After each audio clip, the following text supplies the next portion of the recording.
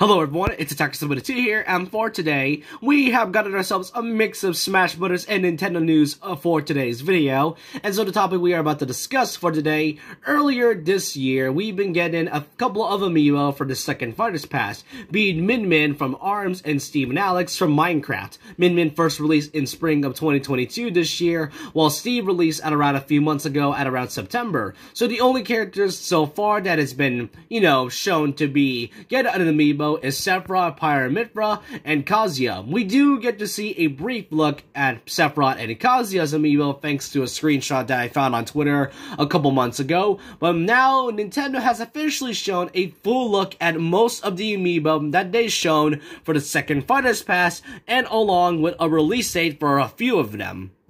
Now, as you can see here from the official Nintendo of America Twitter, here's what they have to announce about the upcoming amiibo for the DLC fighters of Smash Bros. Ultimate. It says, Super Smash Bros. Amiibo for DLC fighters Kazuya and Sephiroth will be released on January 13th, 2023. Plus, look forward to release of Pyra and Mythra in 2023. And here they show a video of all the four amiibos right here, and I must say, showing them side by side, and especially from all the details, is extraordinary to look at. So let's look each of them one by one. First, we got the Kazuya amiibo. You can tell from all the details, from the scars, the details on his gi, and especially that red eye shown here to kind of signify his double gene. You can tell they went out on all the details. Next is Sephiroth, which we can all agree is the best looking amiibo design just from details alone, going from his sword, the Masamune, his jacket, and especially the one wing itself.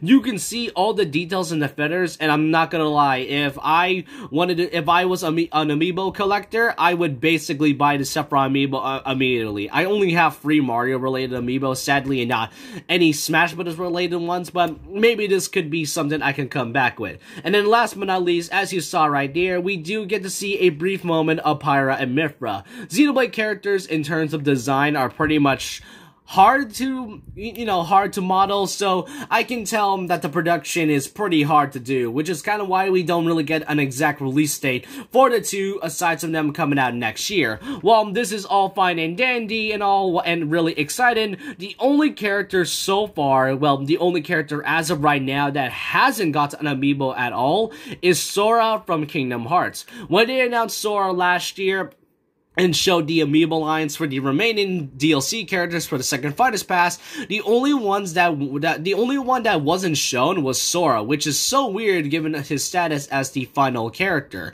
Could this mean that Sora may not be getting an amiibo at all? Well, most likely I would say that he is definitely gonna get an amiibo. Some would like to argue that it's probably due to Disney being stingy and all, when, to be fair, we would have never gotten Sora to begin with if Disney would never say no. Plus, Disney never wanted to say no to begin with, because, come on, we know that this is Disney we're talking about. They want the money, so it's really weird how Sora, so far, has not got an amiibo announcement, and the fact that Nintendo hasn't announced anything at all is really, really strange. I really hope he gets an amiibo one day, but who knows, we'll have to find out in the future.